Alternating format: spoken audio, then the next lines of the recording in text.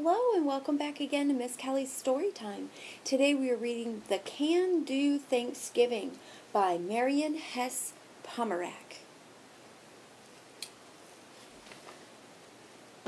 Dee searched Buster's Market for the just right can. Corn? Suggested her mother. Little bitty white potatoes? No, said Dee. She pushed her glasses higher on her nose. Peas, she finally announced. Please?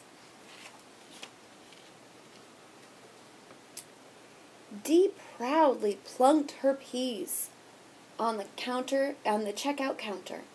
They're for my class's Thanksgiving can-do food drive, she told Priscilla, the cashier. We bring cans and stuff to school, and they get delivered to people who need them, somewhere. Then Dee gave Priscilla the 89 pennies, which she'd saved by herself. Where will my peas go? Dee asked her mother as they crossed the street to school. To a hungry person for a nice meal, replied her mom. Where? Dee wanted to ask, but it was time to go inside. In her classroom, Dee placed her peas in a box at the front of the room. Hector plopped in a can of tuna. Keisha added fruit cocktail. Everybody brought something. It's almost time for the pickup, Mrs. Ortiz, Dee's teacher, said. Dee's can was about to disappear forever. She ran to her desk and grabbed a yellow sticker. Dee's Peas, Oak Street School, she wrote across it. Dee taped the note onto the can and whispered a secret wish. I want to see where my peas go. Hector heard her. He yelled, No way, pea brain! That evening, Dee and her father made their famous vegetable medley. But Dee still had peas on her mind. Where did my can go? She asked her father. Maybe to a food pantry or a soup kitchen, he said. It'll be helpful somewhere. Hector was right. Dee would never know the fate of her peas. But a week later, Mrs. Ortiz had a surprise. A church downtown received our can-do cans, though it's a mystery how they knew where they came from. Dee looked at Hector and grinned. Mrs. Ortiz continued, Now they've invited us to help their volunteers serve and share a Thanksgiving meal at their soup kitchen. On Thursday at noon, I'll take anyone who'd like to go. Hector gasped. Maybe Dee wasn't a pea brain after all. That Thursday, a boy named Tyler walked into the soup kitchen behind his mother. He felt a little shy because he'd never been there before, but his mom wanted him to have a real Thanksgiving meal. Next year, we'll have Thanksgiving in a place of our own, she promised. I know, Tyler said, pushing his glasses higher on his nose. Just then, a group of children rushed by. Tyler noticed a girl who wore glasses like his. She might make a fun friend, he thought. Dee looked around. She saw tables being wiped, floors being swept, people rushing in from the cold.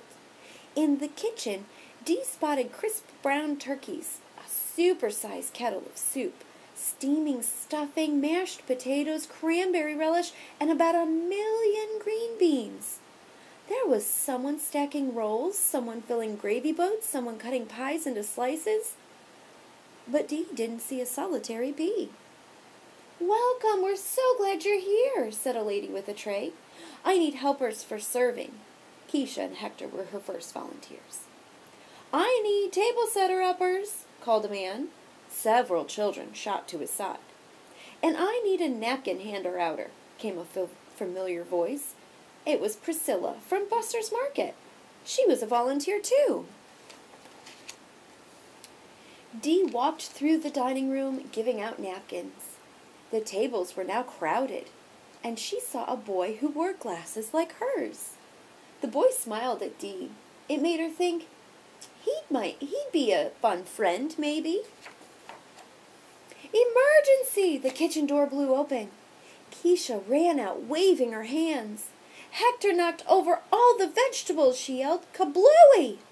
Dee raced back to help. "The beans are history," cried Priscilla as she plucked some from Hector's ear.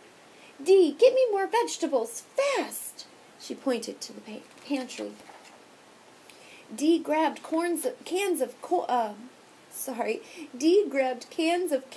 beans, and zucchini. She brushed down an entire row of canned corn into a basket. Then, on the uppermost shelf, Dee saw a yellow sticker glimmering in the light.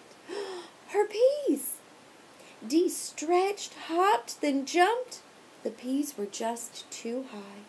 She was about to give up when the boy with glasses offered Dee a chair. "Hi, I'm Tyler," he said. "Thanks, Tyler. I'm Dee." Dee climbed on and reached her peas. Tyler tossed cans of tomatoes into the basket. Dee flung in more cans of peas. "Dee! Hurry! Everyone's waiting!" Priscilla called from the kitchen. "Tyler, where are you?" his mom called from the dining room. "Yikes! Gotta go!" exclaimed Dee and Tyler at the same time, and they ran off in opposite directions. Inside the kitchen, Priscilla looked worried. "What can we make with this mishmash of cans?" she asked. "A vegetable medley," Dee explained. "My dad and I make it all the time." Priscilla reached for an enormous pot. Dee whispered something to Priscilla. It was one more secret wish. "Definitely," said Priscilla, darting out of the door. When she returned, Tyler was at her side, rolling up his sleeves. "Ready, set, cook," he said. Dee and Tyler took turns opening cans and pouring vegetables into the pot. When things got steamy, they took turns wiping fog from their glasses. Soon, only one can remained. Dee poured her peas into the pot. "Just right," she said.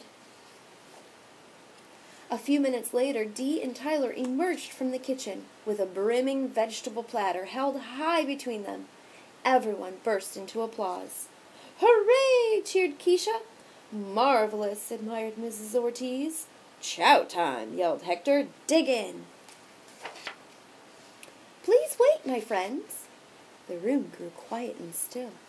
An elderly man rose. "Let's first give thanks for the blessings of this day," he said.